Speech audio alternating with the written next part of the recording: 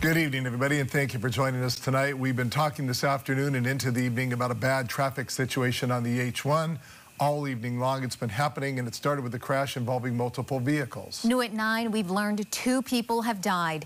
The crash happened after 3 near the Kaunohi Street overpass. HPD says a 34-year-old man rear-ended another vehicle, which caused the other driver, an 81-year-old woman, to spin out of control across multiple lanes of traffic. Her car was then broadsided by another vehicle being driven by a 22-year-old man who then crashed into yet another car.